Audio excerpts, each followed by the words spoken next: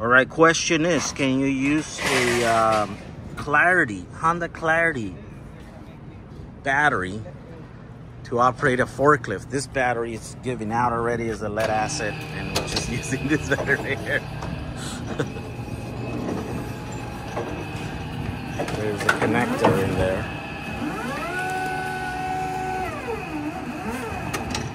There we go, power of lithium. We're gonna have to build a battery. All right, let's talk about this. So, obviously doing this, using, these batteries on a 36 volt and the device like a forklift, you're not gonna be able to use all the batteries. So we did some tests and we realized that you can go up to about 46 volts before the forklift tells you that you got over voltage. Right, so at 46 volts, I think you're at like 75% of the battery capacity, right? And the forklift will go down and it doesn't start throwing low voltage warnings until you're like around 35 or 34, something like that, right? So this until the cells are like at 3 volts. So that's the bottom of the cells, right? So, in our use case, this forklift, at one point we were using it, there was days that we were offloading, 40,000 pounds, a full truckload, 30 pallets or something like that.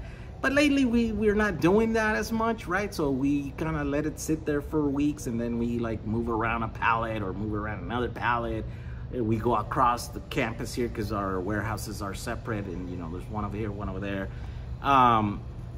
So we don't use it as much. So I'm like, do I fix the stupid lead acid battery? That's a $2,000 battery, right? Now, the problem with that battery is that I can't remove it because it's part of the counterweight. It literally weighs 2,000 pounds, right? And it's only, when it was brand new, it's only about 12 kilowatt hours, right? So about 12 of those Honda Clarity batteries. So it's not a lot of battery that's in there. And by the way, that would last like all day, I think, right? And then had a fast charger and stuff. But we don't need that. We just need that forklift to move around. Tomorrow I got a couple pallets coming, so I need it to work for like half hour. That's how long it'll probably take me to offload 2 pallets. I think what we're gonna do is just gonna strap one of those in there and then just charge it up to 46 volts. And then just use it, because why not? Instead of I really dislike lead acid batteries because of the acid. I don't even like touching them because they get all that stuff on the terminals. I think this is a great, use case where like you can use a cheap $100 battery, put it in there, you just use it. Yeah, you don't get to use 100% of the battery, but guess what? It's really cheap. You're still gaining something for $100, on the cost of like that connector. You're ready to go. And there might be the use case for other things, maybe like a 36 volt golf cart, for example, right? In our case, on our forklift, I could just strap 2 or 3 of those, charge them, put them in parallel, charge them to 46 volts, and I can get an hour and a half, use for those. They're tiny, they're small, tiny.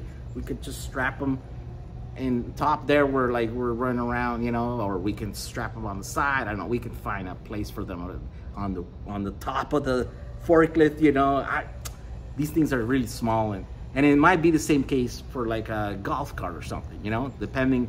There might be some golf carts that are really wide with their range of batteries. You can go higher if they're 36, or maybe lower if they're 48 or whatever. So this is just another example. I just needed a quick battery. I needed a forklift to work today, and I thought, wow, let's throw one of these in here. Let's see how that does. And obviously, these batteries can put out the amperage that the forklift needs, so that's why we can get away doing this with a tiny little battery, right? So there you go. Just a quick little update on the Honda Clarity batteries, how we're using them and stuff. And, another use case where you could use a really affordable battery. You can do hackery like what we do around here, right? So, all right. Thank you for watching this video. See you on the next one.